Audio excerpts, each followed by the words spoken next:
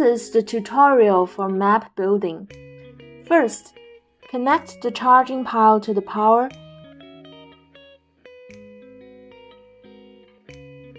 and the light on the pile will turn red. Now push the robot to the charging pile.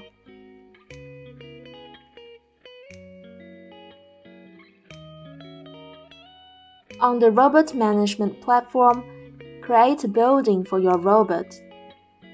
You basically need to put in some information here, including the building name, type, address, and the number of floors.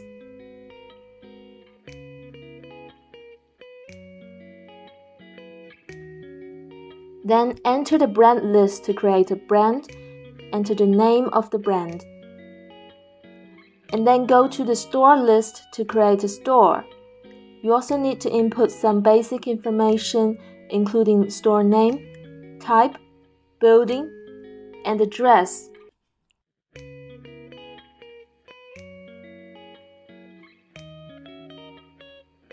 Click Device Management here and add to bind your robot SN number to this store.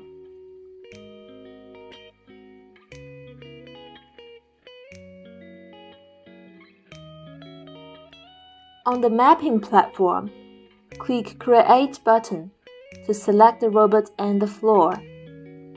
Fill in building name, SN number, floor, and map area.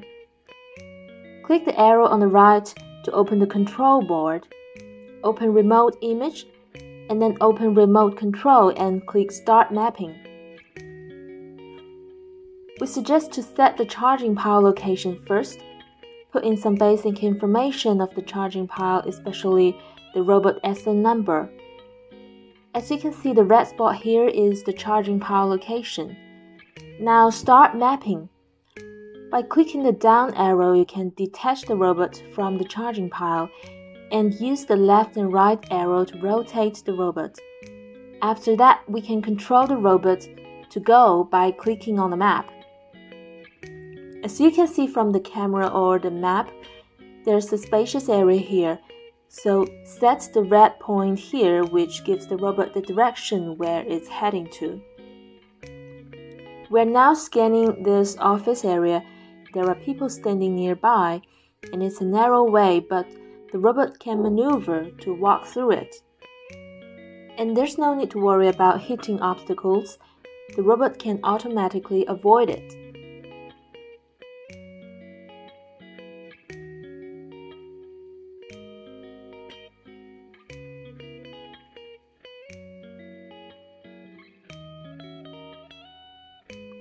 As we continue clicking on the map, we are getting the robot going.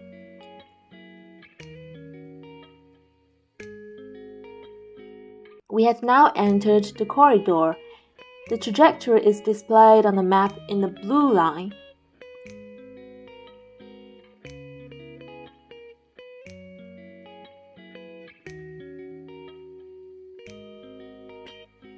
The dark gray lines are the walls and the green area is the extension area of the wall. The glass door cannot be scanned, so it is the passable area on the map, but we can set virtual walls later.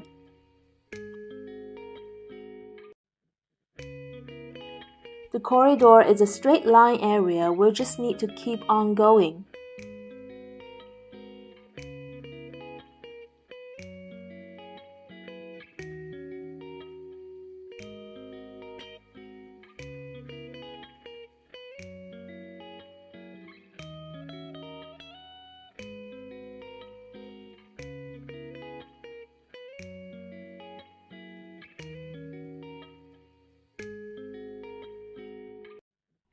We turned left here at this junction.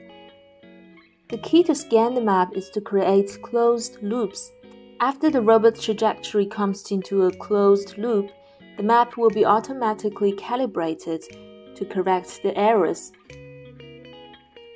We can also rotate the robot here at the junction to calibrate the map so that any tiny inaccuracies will be adjusted.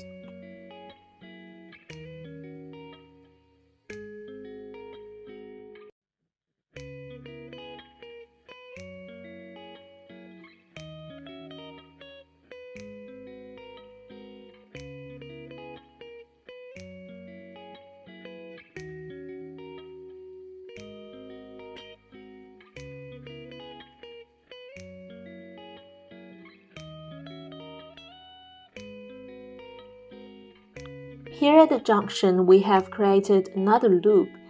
Just try to create loops as far as possible, which is better for the quality of your map.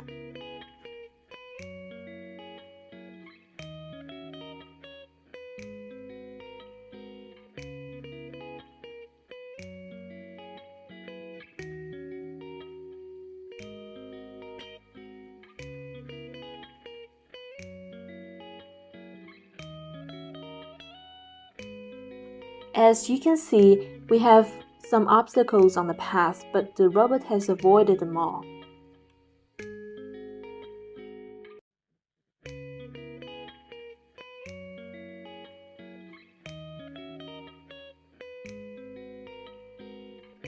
We came back to the charging pile again.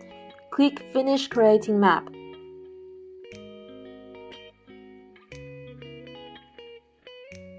Close Remote Control and Remote Image.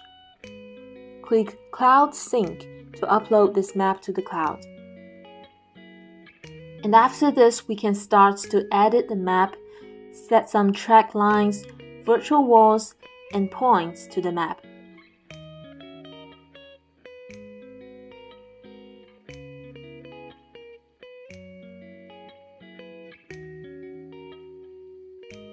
Here on the left side, we can select some tools. The first one is used to set walls or tracks.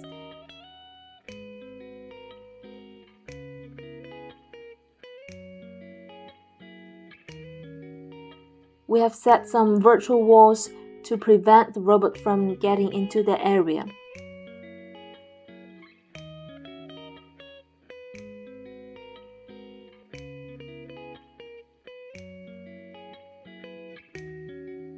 We also need to add points using the third button. As for disinfection robot, we need to add disinfection points. And if it's delivery robot, we have to create some other types of delivery points such as the room or the table number.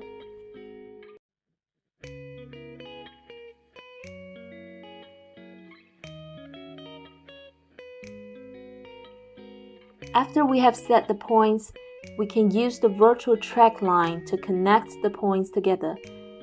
In the strict mode, the robot will be traveling according to this track.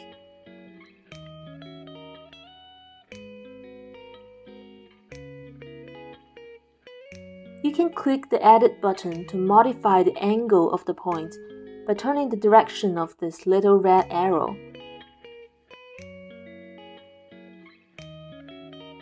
If you have maps on more than one floor, add a standby point.